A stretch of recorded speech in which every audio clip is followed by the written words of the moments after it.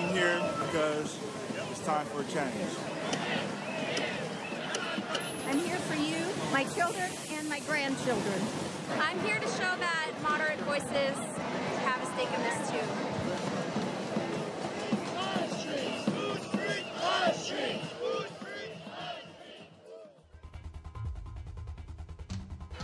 Massive job losses, record home foreclosures and devaluations, lost retirement savings. The mess we're in today did not begin on Wall Street.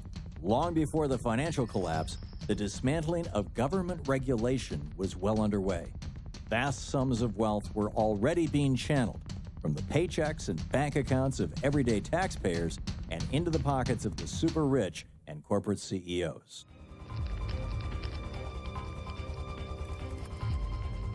This has been the greatest wealth transfer in the history, at least of American kind, if not mankind. This is class warfare.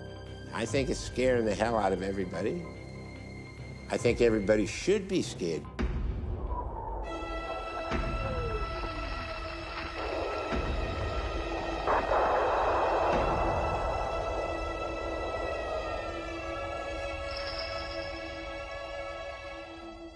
In a real-life development dwarfing the most elaborate conspiracy fiction, all of these consequences are the end result of a brilliantly executed coup. Everyday human lives, the common dreams of people everywhere, were never a factor. All that mattered was profit. Who did it? How were they able to pull it off right before our eyes? This is the story of the biggest heist in American history.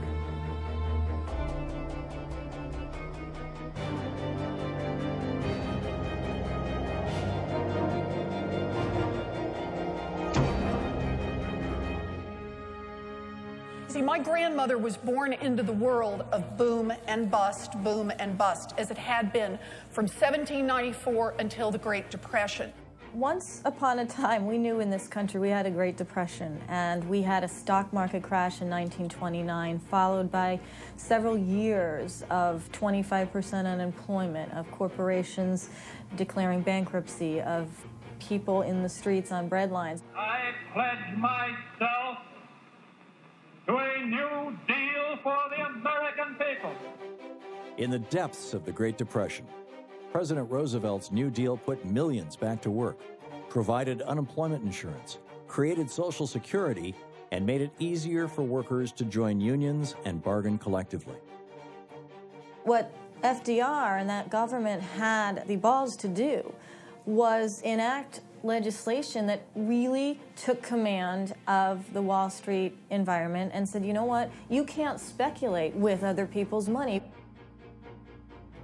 Coming out of the Great Depression, just 3 laws fundamentally altered the course of America's history. The first one, FDIC insurance, make it safe to put money in banks.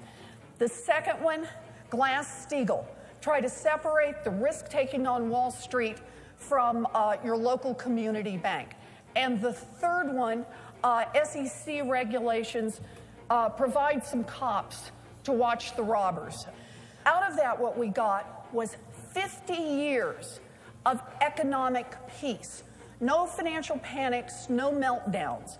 And during that 50 years, we built a strong and prosperous middle class in America.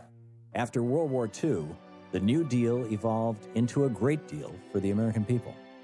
Growing prosperity and social justice seemed to be everyone's destiny as the U.S. economy exploded into the greatest economic machine in history.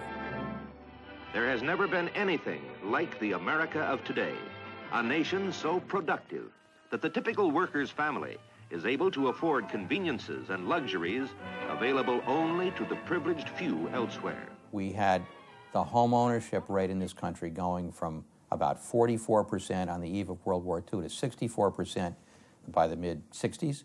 We had the blue-collar middle class, and entrepreneurs did beautifully. Corporate America did fine. The New Deal established that ordinary people had the right to protect themselves against corporate abuse. The early 70s expanded those safeguards with the creation of agencies like the Occupational Safety and Health Administration, whose mission was to protect workers. The Environmental Protection Agency was created to protect human health and the environment. Regulation is nothing more than the imposition of a set of rules to prevent the free market from behaving in a way which is contrary to the common good.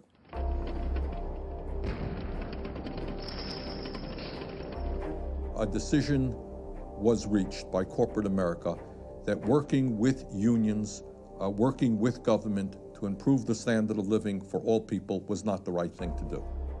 Big business doesn't like the government to tell it what to do. They don't want anybody to interfere with their ability to make money in the way that they see fit. In 1971, corporate leaders began to orchestrate a detailed battle plan to eliminate any government policies that might stand between them and profits. The plan was laid out in an influential memo called Attack on American Free Enterprise System.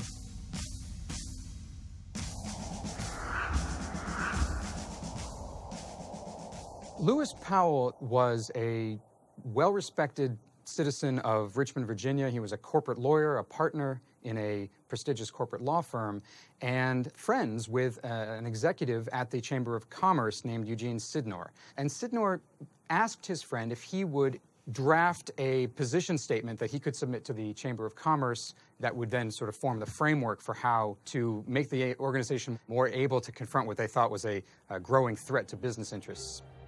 Powell's memo laid out a strategy to radically alter public perceptions, ensuring that big business interests would dominate public policy. Powell advocated a vast purge of liberal elements in society. He saw how corporate money could own the media and talk louder than organized labor and consumer protection groups. But for Powell, a future Supreme Court justice, the real end game was business control of law and politics. You see this memorandum bouncing from desk to desk, from boardroom to boardroom around corporate America, inspiring and inciting business leaders to find a way to get involved and to join what they had already, many of them had already perceived to be a battle for the soul of America and a battle to save free enterprise. To make their point, the Chamber of Commerce created very clever advertising to influence public opinion. What can be done to repair the strength of the nation's economy and restore individual freedom? The U.S. Chamber of Commerce and the recently formed Elite Business Roundtable, an exclusive club of CEOs, joined forces to lobby Congress and push their agenda with major campaign contributions. Their goal? To buy congressional votes to implement a corporate makeover of America. You had massive lobbying beginning in 76, 77, 78 for cutting taxes on rich people, trickle-down economics, cut capital gains taxes, cut dividend taxes, cut income taxes, and the economy will flourish. Some of the Democrats start drinking the Kool-Aid along with the Republicans.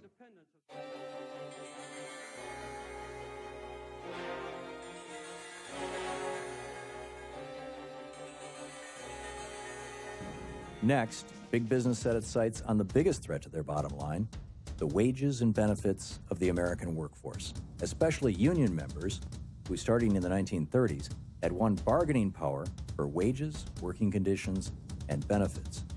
But instead of negotiation, big business wanted control. Lewis Powell, the Powell Memo. Businessmen should use their financial muscle to shape the politics of the country. Nor should there be reluctance to penalize politically those who oppose it. By 1978, business outspent organized labor 3-1 to defeat a bill that would have made it easier for workers to join unions. This was a critical turning point, setting in motion the decline of organized labor as a major political force and the voice of working Americans. Douglas Frazier, president of the United Auto Workers, said in a magazine interview at the time, "I believe leaders of the business community, with few exceptions, have chosen to wage a one-sided class war today in our country, a war against working people, the unemployed, the poor, the minorities, the very young and the very old, and even many in the middle class of our society."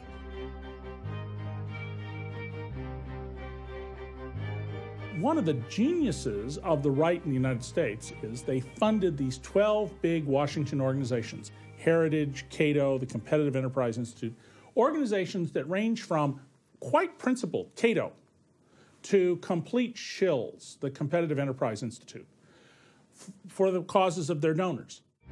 Heirs to 6 of the largest family fortunes in the United States used their private foundations to fund organizations that would promote unregulated markets. One notable one would be the role of Joseph Coors at the Heritage Foundation, who constantly cited the Powell Memo as one of the reasons that he was inspired to create a conservative pro-business think tank that he called Heritage. Well, Heritage is a conservative think tank, and if you read the back of our business cards, it says, building an America where freedom, opportunity, prosperity, and civil society flourish.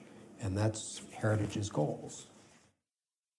Working in unison, the 6 families used their private foundations to shape business schools and manipulate the media. Most of all, they wanted to restructure government to serve their own interests. They're not think tanks. These are not academic research organizations. These are ideological marketing organizations. They're no different than the people who persuaded young men when I was a young man that we should put Brill cream in our hair. You know, add grease to your hair. It'll make you attractive to the girls. These economic royalists complain that we seek to overthrow the institutions of America. What they really complain of is that we seek to take away their power.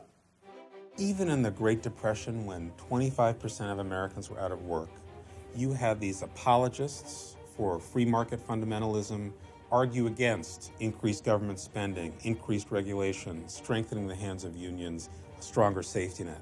The same thing is happening today. The motive was ideological, putting millions and millions of dollars into funding right-wing ideas factories. But then those ideas needed to get pushed out into the media.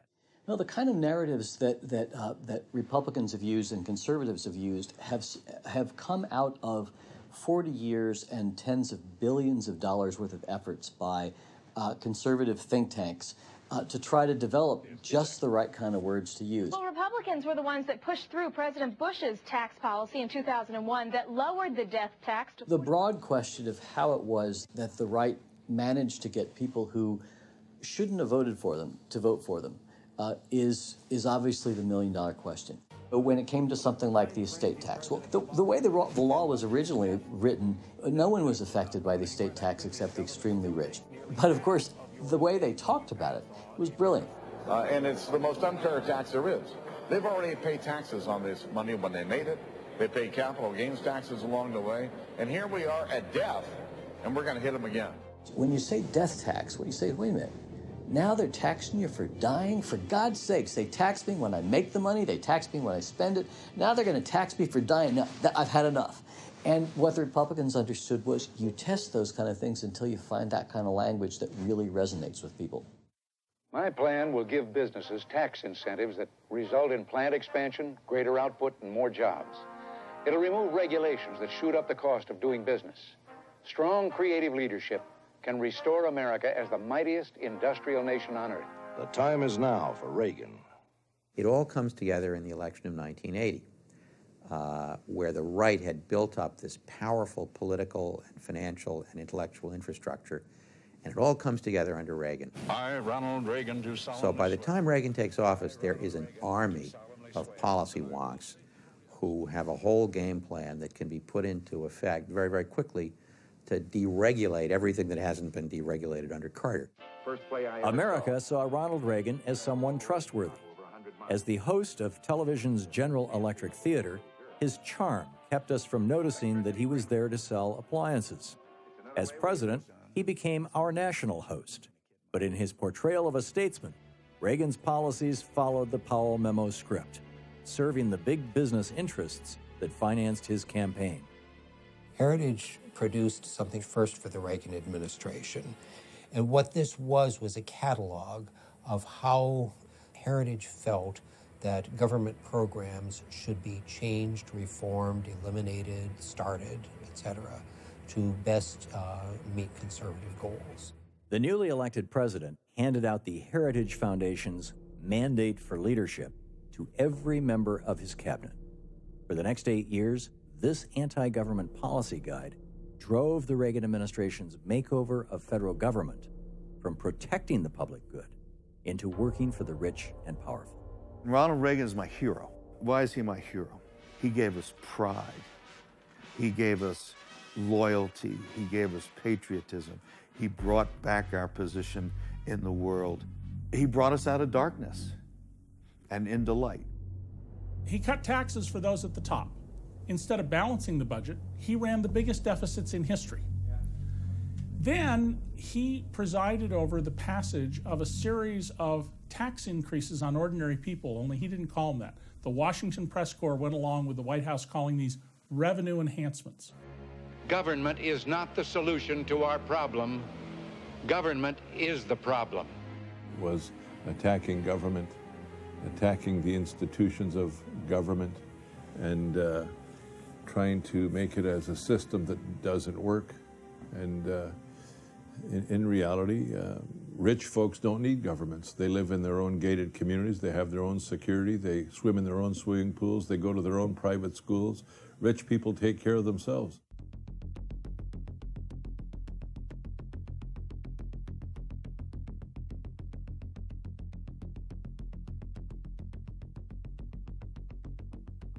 The ideology of the free market that said that if we allowed them to just use their own creativity and be able to do what they want, that the wealth that they created would trickle down to create jobs and create consumer goods and make America an even richer and more prosperous society than it was.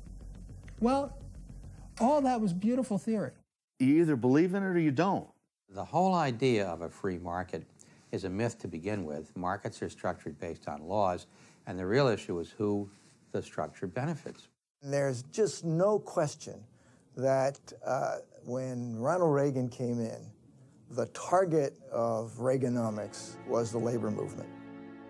One of his first acts was to destroy the air traffic controllers, which was a signal to all American businesses that it was open season on unionism. They are in violation of the law, and if they do not report for work within 48 hours, they have forfeited their jobs and will be terminated.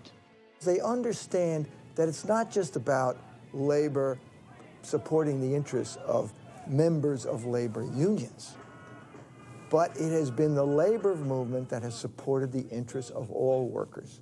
You wouldn't have Social Security, you wouldn't have unemployment compensation, you wouldn't have Medicare, you wouldn't have all of these things, which are not just for labor union members. As the bumper sticker says, they are the people who brought you the weekend.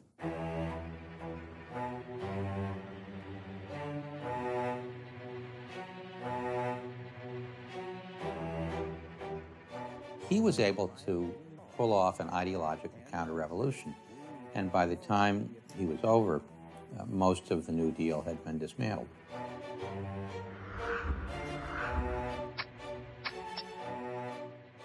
While Reagan was breaking unions and demolishing regulations, he also convinced Congress in 1981 to pass his Economic Recovery Tax Act, cutting the top tax brackets by nearly a third, but raising taxes on the middle class. By dramatically increasing the Social Security tax, as recommended by Alan Greenspan to Ronald Reagan, we shifted the burden of government so that today 70-some% of Americans pay a heavier share of their income in Social Security and Medicare taxes than they do in income taxes. And we push the burden down. At the same time, at the very, very top, we radically cut taxes so that the 1,000 richest men, women, and children in America face an effective total federal tax rate, Social Security and income taxes, about 17 cents on the dollar, and their average income is $263 million. After decades of lobbying driven by corporate money, the tax code is now full of loopholes and special deals that help big business avoid paying its fair share. To avoid paying taxes, U.S. corporations have stashed more than $1.5 trillion in offshore accounts. corporations only pay 13% of the federal budget's revenues. Out of $2.5 trillion, corporations only pay 13%. So I just want to list some 10, the 10 worst corporate tax avoiders. ExxonMobil, largest oil company in the world, made $19 billion in profits in 2009. Exxon not only paid no federal income taxes, it actually received a $156 million rebate from the IRS over the past 5 years, while General Electric made $26 billion in profits in the United States. It received a $4.1 billion refund from the IRS. So if you're working stiff, you're making $30,000, $40,000 a year, you're paying taxes. But if you're Chevron and you made $10 billion in profits in 2009, you don't have to pay any taxes. You get a $19 million refund. Yeah, let's go after the little kids. Let's go after the elderly. Let's go after the sick. Let's go after the most vulnerable. But apparently in the Senate, we can't ask Chevron to pay taxes.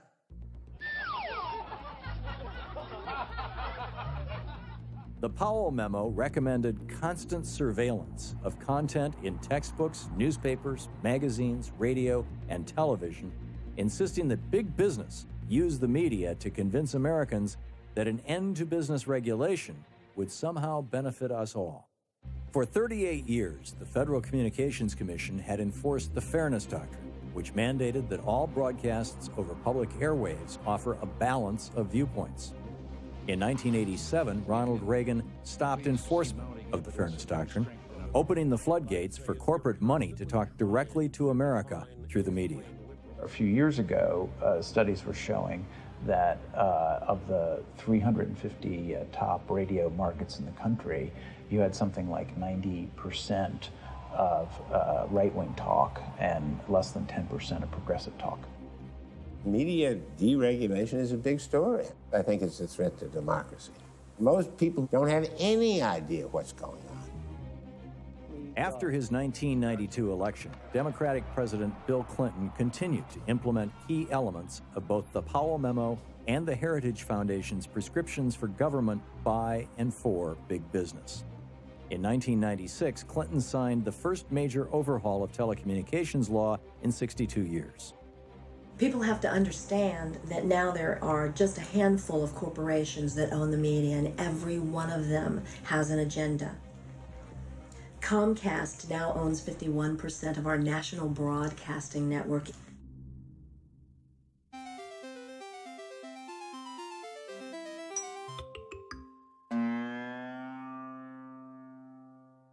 What Rupert Murdoch thinks, right, is more likely to be what you think than anything else. They missed major stories. We know they missed major stories, and that is all coming home to roost now. I think the media is awful. Awful. They don't do in-depth reporting. They distort the news story to show the most confrontational headline. They don't do in-depth news gathering. Saddam Hussein recently sought significant quantities of uranium from Africa. Our intelligence sources tell us that he has attempted to purchase high-strength aluminum tubes suitable for nuclear weapons production. 20 years ago, nobody who was in journalism thought anything of saying to a politician to his face, "Senator, stop lying to the Los Angeles Times. General, you know that's not true. I know that's not true." Today, if you said something like that, you'd be fired. You would be fired. We don't ask tough questions. And we have these orchestrated White House press conferences. And Obama is actually worse than his predecessor, George Bush, on this issue. All right, so with that, let me see who's on the list. We're going to start with Jake Tapper. Thank you, Mr. President. You know, the business press and the financial news networks, and certainly in recent years, CNBC, have been cheerleaders for free market ideology and for business and for the business class. If you take your financial advice from CNBC, you're going to go broke. Okay, Peter writes, should I be worried about Bear Stearns in terms of liquidity and get my money out of there? No, no, no. Bear Stearns is fine. Bear Stearns shares are down 90% this morning, and it's not just Bear. Pretty much every single bank is plunging in early trade this morning. But you don't get the information that you need, and you're pretty much on your own. The same thing that's happened in business has happened in broadcasting. It's just completely profit-driven.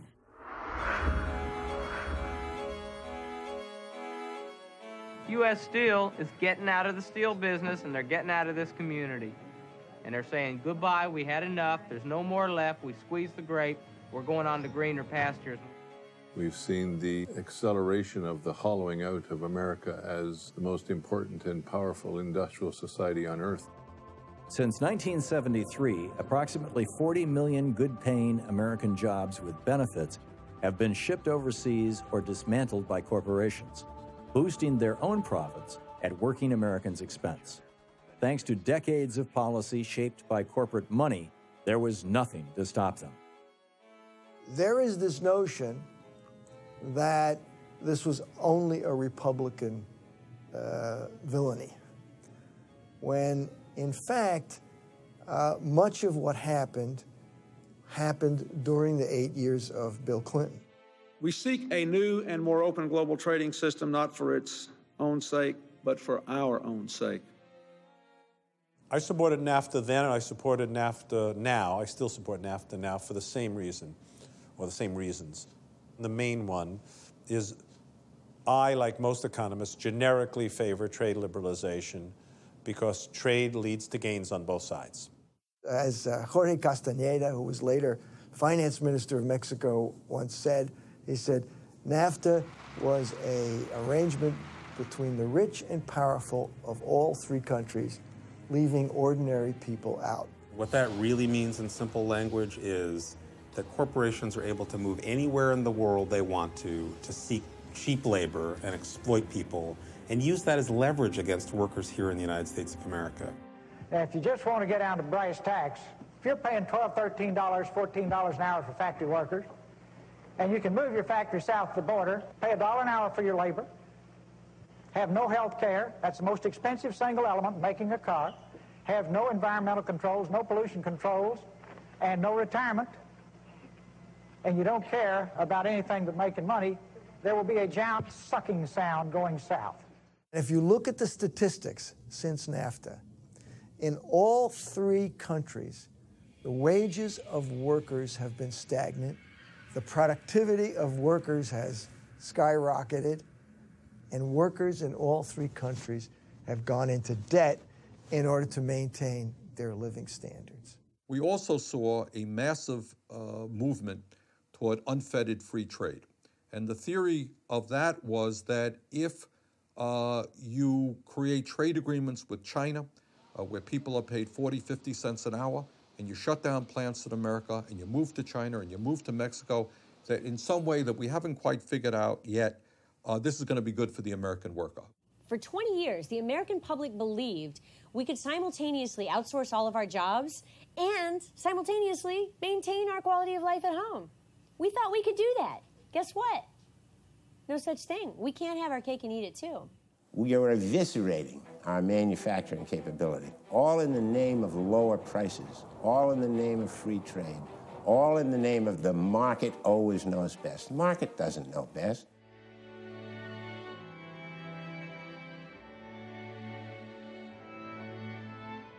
I'm Kim Berry. Through the 1980s, I was living the American dream, and that was really the high point of my career. I didn't know it at the time, but I was earning $50 an hour as a consultant in '97 at Hewlett-Packard when I left HP to do a .com venture. And HP at the time said, that's great. If it doesn't work out, you always have a job here. And in fact, whatever you learn in .com, that'll be valuable to your long-term career at HP. Offshoring of employment has been with us for a very long time, but has mostly been restricted to manufacturing. The new wrinkle is offshoring of services. The number and range and variety of jobs that could, in principle, be done abroad, say over the internet. It's enormous. What happened while I was out doing the .com, HP started bringing in workers from India because they would work for a lot cheaper. And also they brought them in to train them, to get some foreigners trained so that they could then ship them back to the research and development labs back in India and China. If you look at it, in terms of pure business, they're the right decisions. You go to the lowest labor cost. Okay, in terms of what's the right word? Patriotism. They're not. It will be painful, and for a number of reasons. One of them is going to be large. Maybe over the course of the next generation, 30, 40 million jobs. It's important to note this is not either about only low-skilled jobs or only high-skilled jobs. They're all over. If what you do is write computer code, routine computer code, you might as well be anywhere in the world. So it really doesn't matter. So you lose nothing in quality if you move the job from Indiana to India. Paul Craig Roberts, a co-founder of Reaganomics, feels that big business has gone too far. All these ladders are being dismantled.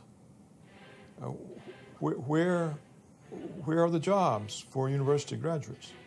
They are now beginning to face the same dilemmas that blue-collar workers face when they lost their $20 an hour manufacturing jobs with their good benefits. And so we have an economy that is starting to impoverish its workforce.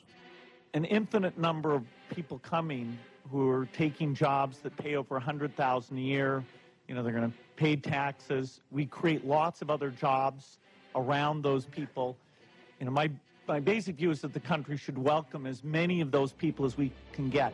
And what the corporations are doing, they tell Congress, oh, there's a shortage of engineers. There's a shortage of scientists. We can't find any. This is all an absolute total lie. With the HR Many corporations will go to any lengths, including these legal but deceptive practices, to hire cheaper foreign labor. Look at this video clip recorded at a seminar conducted by an American law firm for human resources professionals. And our goal is clearly not to find a qualified and interested U.S. worker. And, you know, that, in a sense, that sounds funny, but it's what we're trying to do here. I get 50 resumes. My God, this is the last thing I want to do is interview these 50 people. Does the law require that I actually interview each and every candidate? You don't have to interview each and every candidate. If it gets to the point where somebody's looking like they're very qualified, we ask them to have the manager of that specific position step in and go over the qualifications with them. If necessary, schedule an interview, go through the whole process to find a legal basis to disqualify them for this particular position. The present head of GE said that when he looks at the future of his company, he sees China and China and China. So these guys will go where the cheapest labor is. There is no allegiance to the United States of America. Since 2002, GE has reduced its American workforce by tens of thousands of people. In 2008, the global conglomerate received a $140 billion bailout from American taxpayers. GE also spends more money lobbying Congress than any other corporation in the world. In 2011, President Barack Obama appointed GE's CEO, Jeffrey Immelt, to run his Presidential Council on Jobs and Competitiveness. Have you ever talked with displaced workers yourself? Have I ever talked with this? The fact that I'm thinking this means the answer is either no or almost no. I can't offhand remember a case. You know, we professors tend to be ivory tower types.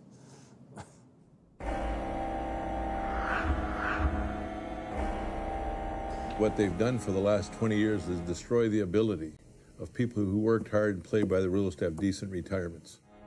Big business was not satisfied with just outsourcing jobs and getting huge tax breaks to increase their profits. Corporations also set their sights on eliminating guaranteed pensions. Common stock. Do I own any?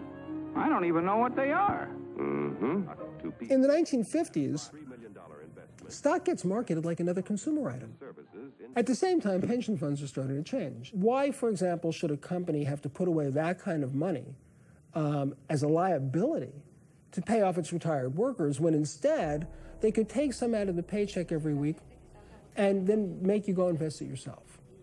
And that's what they did. So why not put your money to work? Put my money to work? That's right, Mr. Finchley. you can own a share of American business. You know, there's a joke that compensation executives tell each other. What's a four-letter word that starts with an F, ends with a K, and stands for screw your workers? 401k. 401ks are a subtle kind of pay cut, and they're bad economics. Defined benefit pension plans were on top of your salary. That meant you worked for a company for 30 years or so, you retired, you knew exactly how much money was going to get paid out of the pension because the company kept this pension fund and it kept enough money in it to pay you out. Under a 401k plan, you have to save money out of your paycheck, so you have less money. A company may give you a match, but these plans typically save a company 50% or more in the plan.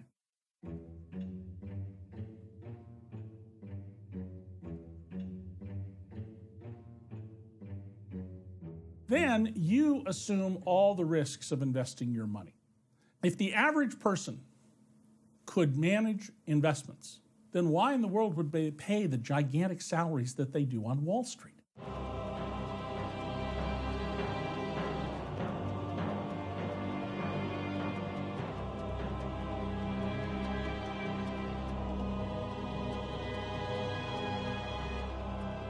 Adjusted for inflation in the last decade, retirement savings invested in 401k plans lost nearly a third of their value. Today, state governments are beginning to shift public worker pensions to 401k plans.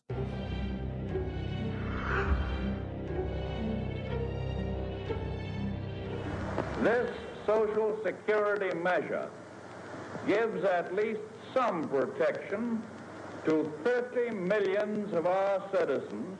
Social Security is an incredibly important benefit. I'm here to support the Social Security benefits that my parents get, and I'm here to support the Social Security benefits that I hope to get and my children hope to get. Social Security is not just a retirement benefit, it's a three-tier benefit. So it helps millions of seniors stay out of poverty and live a decent life in their retirement. But it also helps disabled people.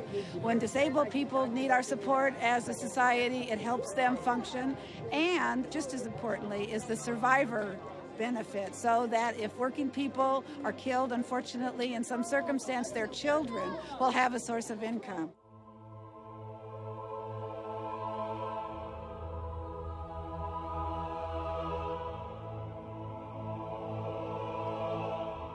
One of the greatest pieces of idiocy ever suggested was privatizing Social Security.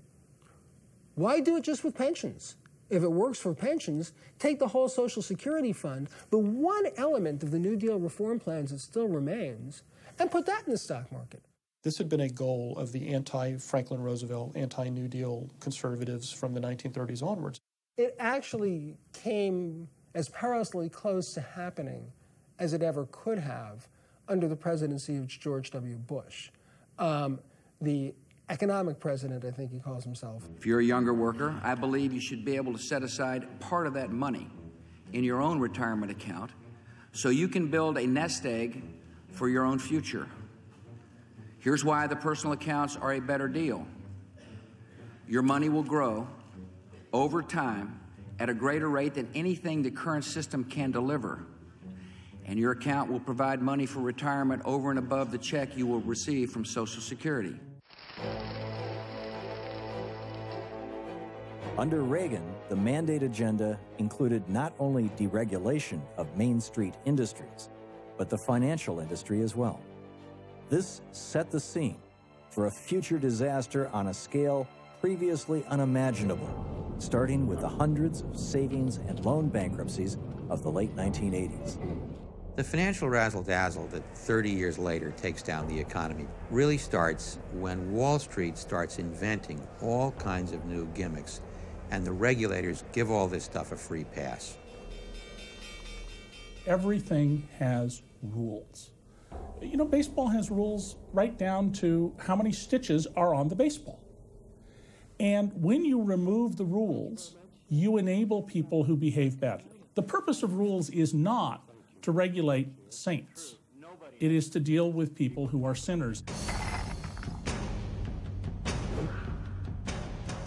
Once Wall Street was deregulated, their profits mushroomed. Large commercial banks like Citicorp watched with envy. And in the mid-1990s, they too began fierce lobbying to get their slice of the pie. In 1933, Congress passed a law called the Glass-Steagall Act. And that law said, well, you know, it doesn't take a genius to figure out if allowing banks to invest in speculative securities brings down the banking system when the market fails, then maybe we shouldn't let them do it. It was very simple. It maintained that commercial banks that were responsible for individuals' deposits and savings and lives were kept separate and were backed by the government from the more speculative, risky trading activities of the investment banking community. It worked so well that people forget. And in 1999, a genius by the name of Phil Gramm, aided by a brilliant president named Bill Clinton who signed the bill, and pushed by a free market ideology that had been peddled to the United States people since the day Ronald Reagan was elected, said, we don't need Glass-Steagall anymore. We haven't had bank panics. Glass-Steagall was the longest-lived and most successful financial law ever passed, protecting consumers and investors alike. Within a year of Glass-Steagall's repeal in 1999, President Clinton signed the deceptively named Commodity Futures Modernization Act, deregulating shadowy financial products known as derivatives. One of those instruments, known as the credit default swap, became the prime culprit in the 2008 worldwide financial crisis. The head of the Federal Reserve Bank at the time, Alan Greenspan, endorsed these changes, giving the green light for Wall Street to once again become a casino. It was Alan Greenspan, who was an extreme conservative, and there was a period, in the 90s when Greenspan was widely praised as this genius, and he got out just in time. He got out just before the crash, and his policy of deregulating everything and financing all of this speculation with very cheap money, that's going to look a lot worse in light of history than it did at the time. He wanted to give Wall Street really a gift at the time, which was cheaper money, which is why he cut rates. And all the speculators take advantage of the very cheap money, and they invent a whole bunch of new toxic stuff like subprime. In the last 10 years, something crazy happened. The multiple of the value of housing to people's incomes went through the roof. And that was a classic case of a speculative bubble. And this was engineered on Wall Street. Because there was so much trading, there appeared to be demand for mortgages, which meant it appeared there was a demand for homes being sold, which inflated the actual cost of homes. There was some sense that, well, maybe even if it goes down, we won't be the last company holding the ball. Wall Street paid their chief executives hundreds of millions of dollars for screwing us up and losing our money. And we paid them a huge premium for this. We said, boy, these are really smart guys. They're not smart guys. You and I would never have made those loans. Where do you think you made a mistake then? I made a mistake in presuming that the self-interest of organizations, specifically banks and others, was such as that they were best capable of protecting their own shareholders and the equity in the firms. The consequences of this mistake are huge. Again, it wasn't accidental. This wasn't just random delusion. It was prevalent because so many people were making so much money. As soon as the casino goes bust, they want government to bail them out. Now, that's not a free market. That's socialism on the downside and capitalism on the upside. If Greenspan and Rubin had really believed the ideology that they preached, they would not have bailed out the S&Ls the way that Greenspan did. They would not have, Rubin would not have bailed out the Wall Street holders of Mexican bonds in 1995. Greenspan would not have bailed out the stock market in 2000 and 2001. The only explanation I can have for this is that it's a class question. These people were protecting their class. And what class was that? That was the class, global class, Of Spain and Turkey and a number the of network of financial wheeler-dealers who had essentially dominated the world economy.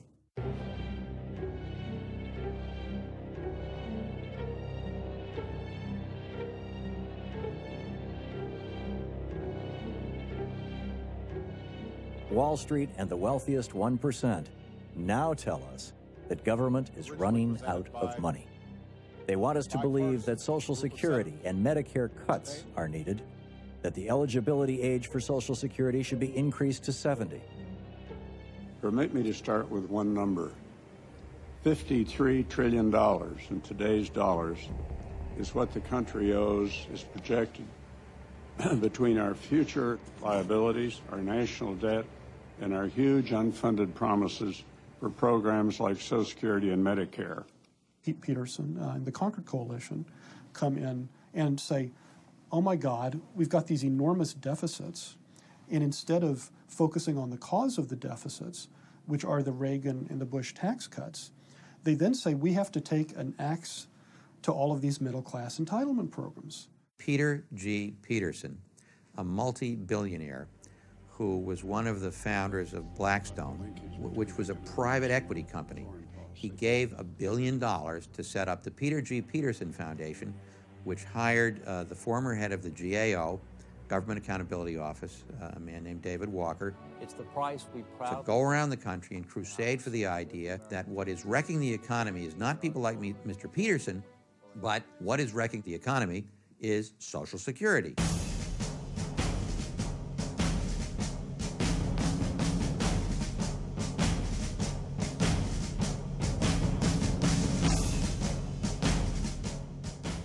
That's why I appointed the National Commission on Fiscal Responsibility and Reform, based on a proposal originally presented by a bipartisan group of senators.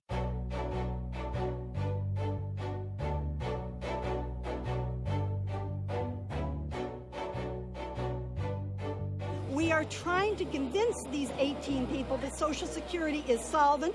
It is not affecting the debt. It is not the way to solve the debt. The way to solve the debt is to create more jobs.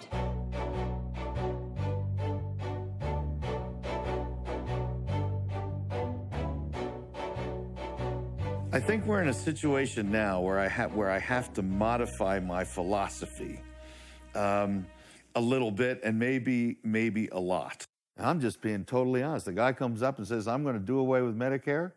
I will campaign against him like you have never seen, because I'm a beneficiary of Medicare.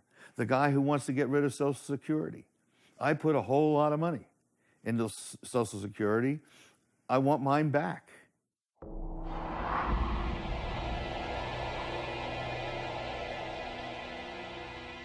And I'll tell you what I think, and I may be going out on a limb on this, but I think that the Obama administration is very worried about what we call a capital strike, a strike of capital, in the sense that if you really push these guys too hard, they're going to say, oh, really?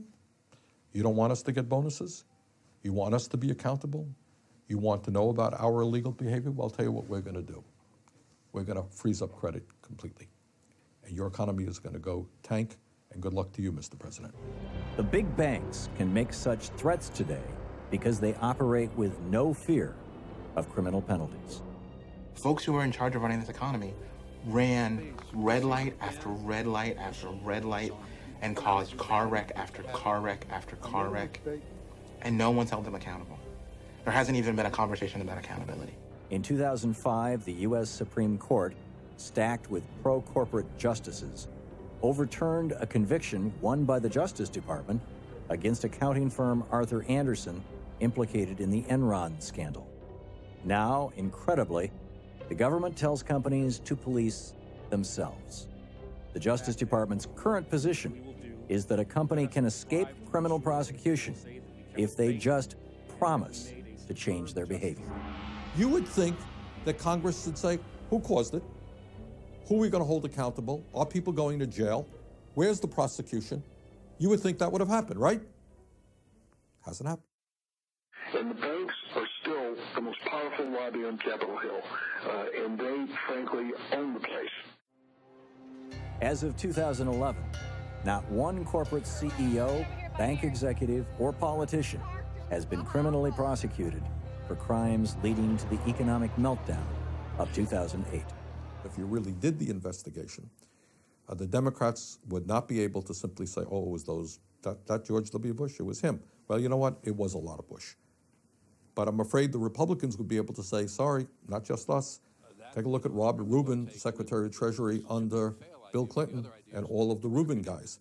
They were working with Alan Greenspan. They were working with Phil Gramm to deregulate all of this stuff. So you got true bipartisanship. Everybody wants bipartisanship. You got it. And the memory of Ronald Reagan being enshrined in this country as some kind of a great leader is a crime. The memory of any of the Republican leadership, or the Democratic leadership for that matter, over the last 25 years, being as anything other than conspirators in the theft of America, is a crime. We didn't actually clean up Wall Street. We actually didn't slay the beast.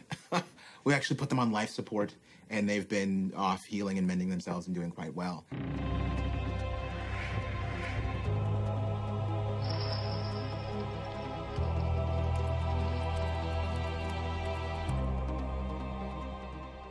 For 30 years, we've been turning up the heat on average Americans slowly.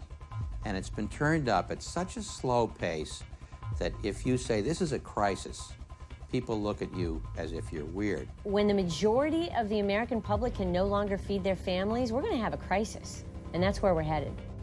We don't want to see our way of life go away. We don't want to see our standard of living decline dramatically.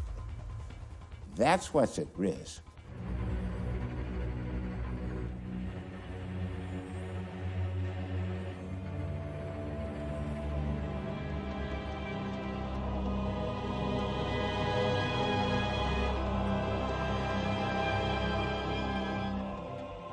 What we've seen over the last 30 years is a deliberate transfer of wealth from middle class and the poor to the very wealthiest people in our country. The game is fundamentally rigged, and that ordinary people who do everything right, who play by the rules, still end up with the short end of the stick.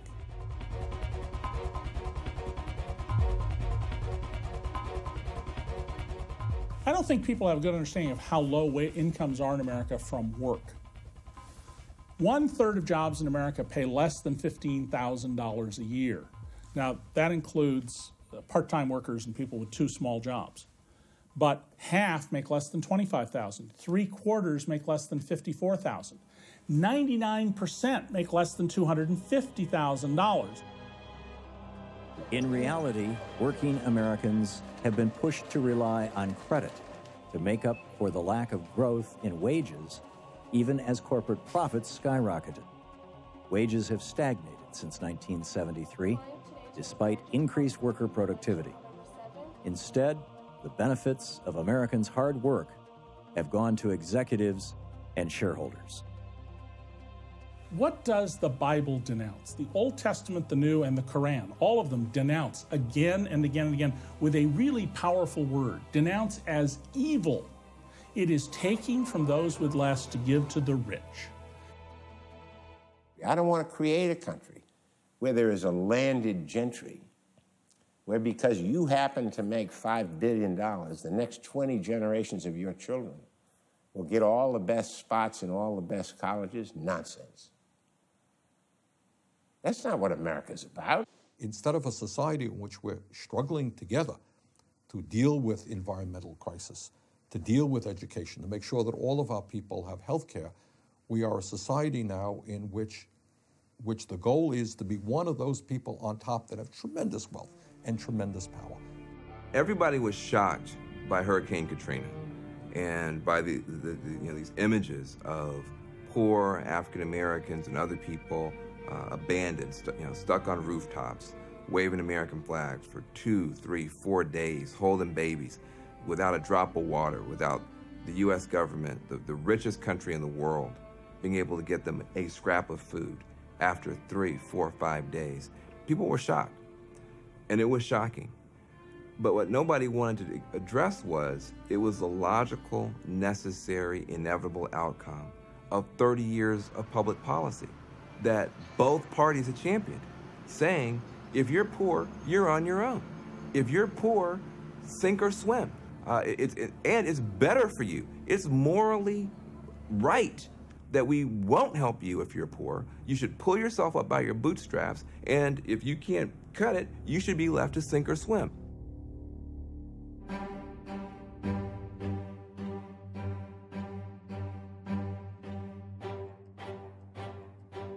There are only two kinds of power in America. There's organized money and there's organized people.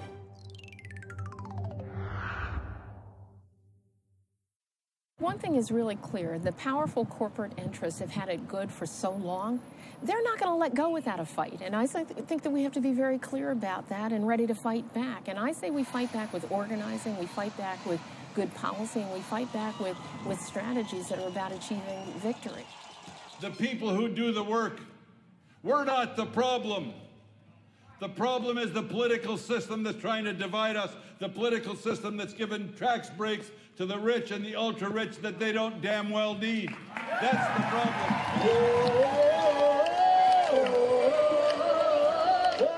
We now know what we're up against. And while there's no magic remedy, Americans have the ingenuity and the drive to fix our economy. Even one national initiative, taking private money out of public elections, could tip the scales back towards democracy.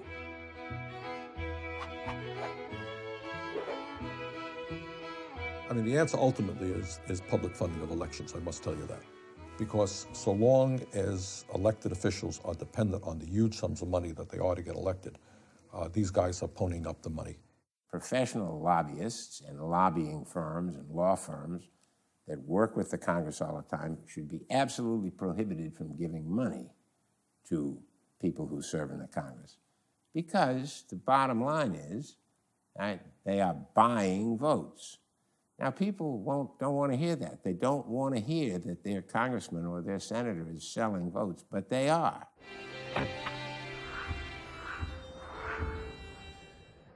Our greatest primary task is to put people to work. This is no unsolvable problem if we face it wisely and courageously. It can be accomplished in part by direct recruiting by the government itself, treating the task as we would treat the emergency of a war. When we did all the great things that we did in this country, we did it as a matter of national security and collective self-interest. So you look at the railroads, you look at the interstate highway system, you look at the internet, you look at any of the things that really fundamentally changed the way our economy worked.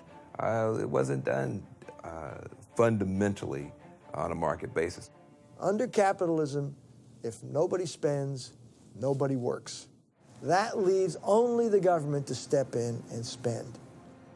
Your wife passes out, she's had a heart attack on the floor. Who do you call? You call the local government, and you expect the local government to do something. What is more important in this country than a teacher? What is more important than a policeman? What is more important than the person at the SEC who's trying to save your 401 from going down the tube? Government's not evil. Government is sometimes incompetent. Right? Government is unresponsive. Government isn't held to a sufficiently tight mandate. But government can do things that private citizens cannot do.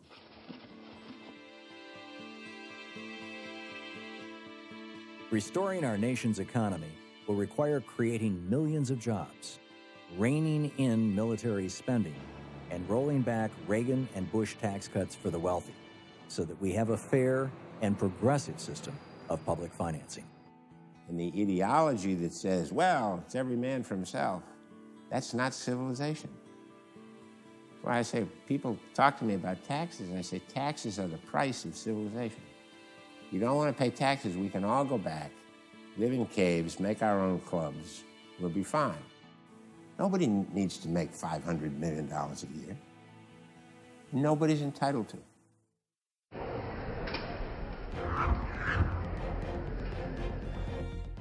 I would take the Glass-Steagall Act and put it right back in place so that we've restored some kind of economic sanity.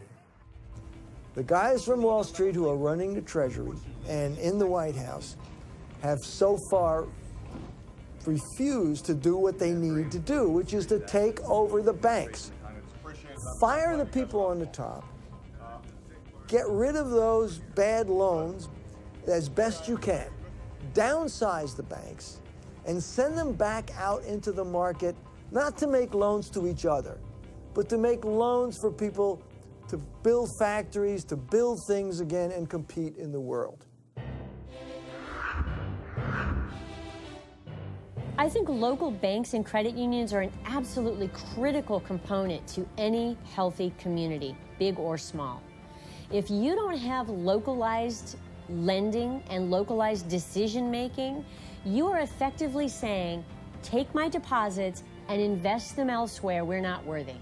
Credit unions have always played a major role in their communities.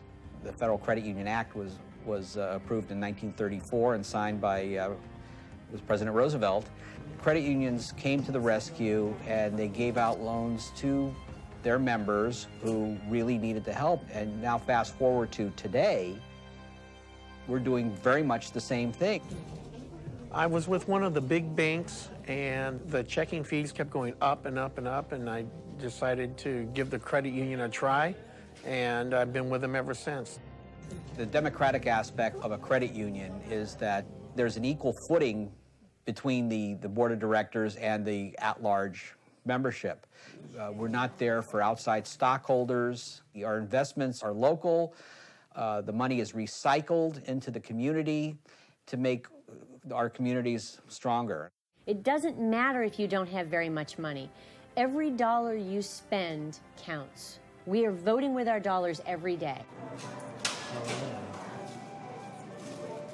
Oakland's 81-year-old Neldham's Bakery closed its doors during the economic crisis, but employees organized and formed the bakery into a co-op, a worker-owned and operated business where the profits are shared among the worker owners.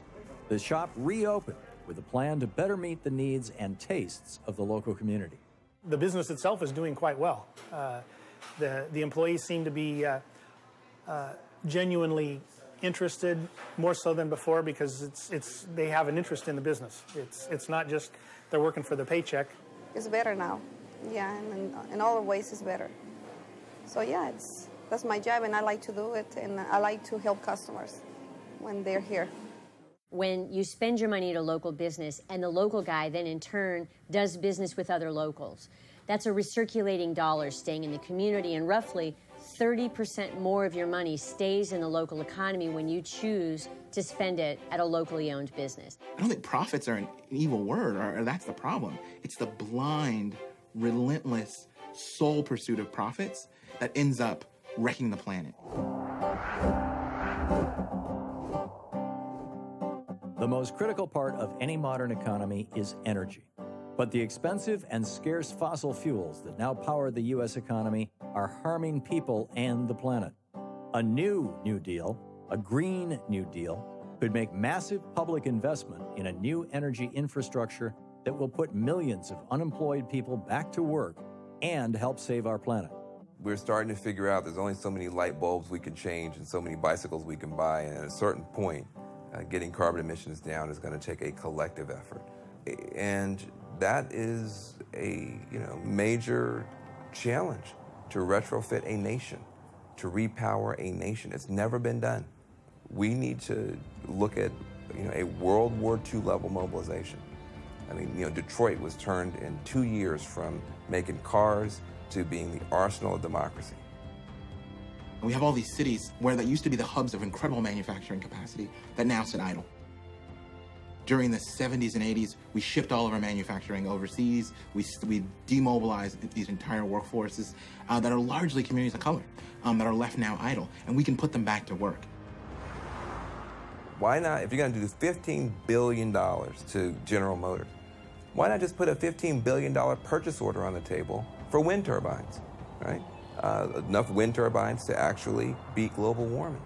General Motors is not called General SUVs or General Cars, it's General Motors. Well, the motors we need right now are in those wind turbines. 8,000 finely machined parts in each wind turbine.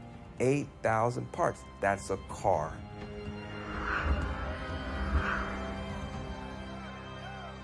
A resurgence of the labor movement is terribly important, not just if we're going to defend workers' wages and workers' rights and workers' bargaining power directly, but if we're going to have an institutional counterweight to the power of Wall Street. I'm Brad Lutz, a 13-year educator in the great state of Wisconsin. My wife is also a 13-year educator. What does that mean to us? That means we're going to get jolted twice as hard by these magical repairs of Governor Walker's budget repair bill. Polls show upward 50, 60% of American workers say, yes, if I had the chance to join a union, I would. Well, a union organizer comes in, and suddenly the boss says, you meet with him and you're fired. Well, he says, well, isn't that against the law? And the boss says, you're fired. Sue me. The labor movement is a cornerstone of a democracy because it gives people a chance to play a role in their future. It gives people a chance to play a role in the future of their community. It gives people a chance to play a role in the future of their country. The governor wants to throw away 50 years, people, of managers and workers solving problems together, not separate, together. That strong history of Wisconsin's collective bargaining rights are at stake. Our state motto is forward. This sounds backward.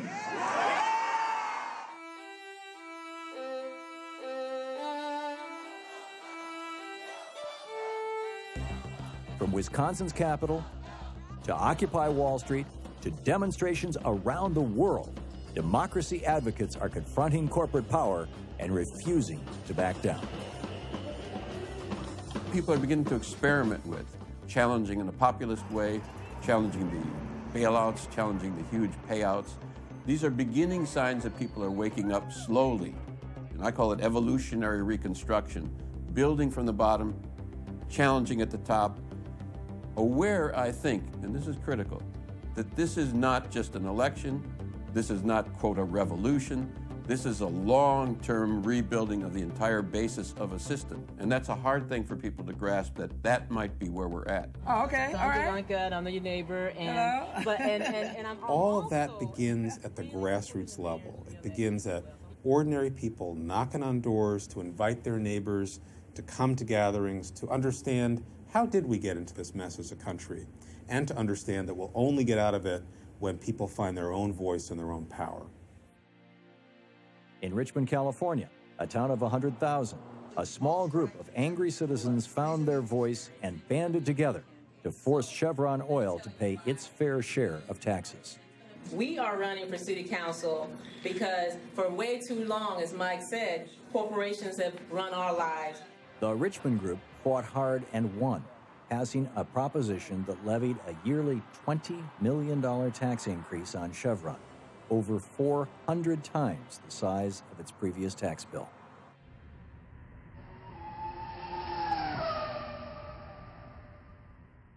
The people were able to first of all, get the signatures on the ballot. And once it was on the ballot, Chevron put about, oh my gosh, I think it was like $250,000 to beat that initiative.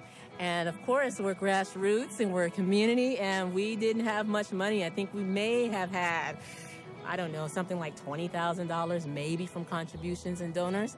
And despite that, we won. Chevron filed a lawsuit to overturn the measure, but ultimately backed down and agreed to pay the city $11 million per year.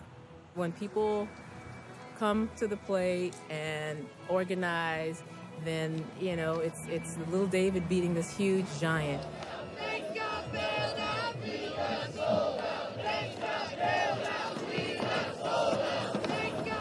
The importance of having a strong media presence is unquestionable. I mean, we need very powerful, positive media representation, and if we're not getting it from the mainstream media outlets, then we got to create it ourselves. Some people are hurting their feet or hurting their ankles. We give out like ice packs and stuff. These medical supplies came from all over the country. People donated them, which was like heartwarming. This is a comfort station. Essentially, we provide warm, dry clothing, tents, blankets. We have men's socks, women's socks, men's shirts, women's pants, women's pants. umbrellas, tarp, everything to keep everyone comfortable while they're camping out here. Basically, we're getting a lot of donations, and with those donations, we're using that to buy supplies and food for everyone. One of the things that faces Americans is to build something beyond traditional capitalism, beyond traditional socialism, that is American in character, that builds on unbelievable American tradition. To me, what the American dream was about, and what is and what the hope is in it, is that people get to live up to their full potential. You get to create who that is. And to me, that hasn't been lost. What's been lost is the part of the American dream that was this sort of white picket fence, 2.5 kids, and some big SUV in the driveway. We have to recast what that means now, to have a much more inclusive dream and vision about what it is to be in this country, to making a life in this country. There's an opportunity to reframe the American dream. Never in my entire life have I been so proud to be an American. This right here in this building is exactly why our country was created. This is the definition of democracy.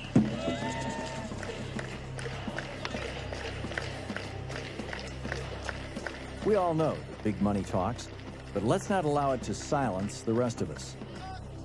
If we work together, we can create a national strategy to revive our democracy and save our economy.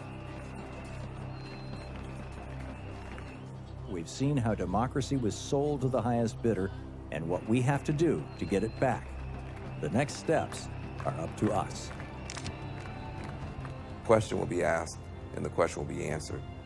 What kind of species we are. Are we locusts? Just, are a curse on the planet? We're busy, we're working, but what we're doing is so heedless and so destructive we leave nothing but disaster in our wake. Or are we honeybees? Honeybees work hard too, but they fit in with the ecosystem and they actually are a blessing on the planet. They're a blessing to all creation because their work actually makes more life possible. Now, that's our challenge as a human species, to be honeybees.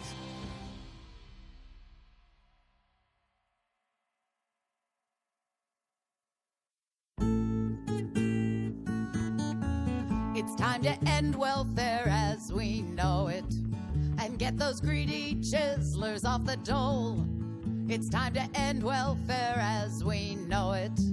Teach them a little self-control. For far too long we've allowed these corporate hogs